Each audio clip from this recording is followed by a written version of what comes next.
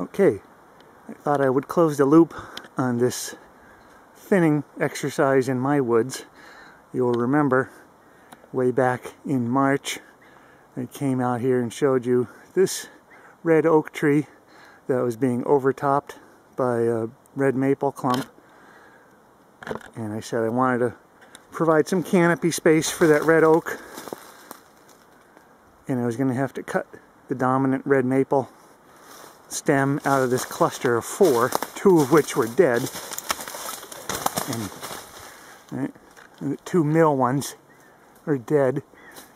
This one on the outside was alive but not overtopping my oak and actually growing the other way, and then this one was overtopping the oak. So today I finally had the opportunity to come out, today's May 7th, and was able to cut this one without having to cut either the dead ones that are being used by woodpeckers and other birds for insect foraging, or the live one right now. I was able to have enough space to get in there and make the back cut.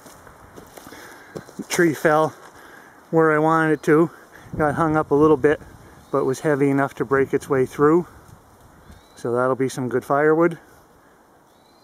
And now this oak has plenty of crown space. So before, it was completely overtopped by the red maple.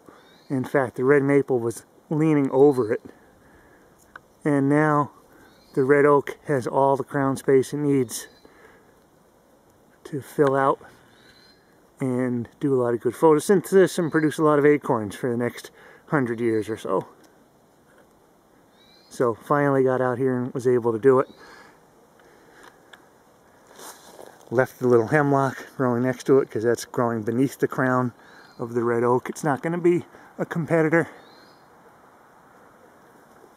And I was able to leave, like I said, the other maples in this sprout clump, so the woodpeckers can continue their work.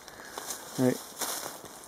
Here's where a big pileated woodpecker has been working away at the base.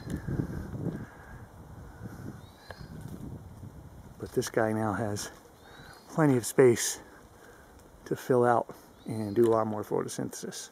So a successful single tree thinning operation.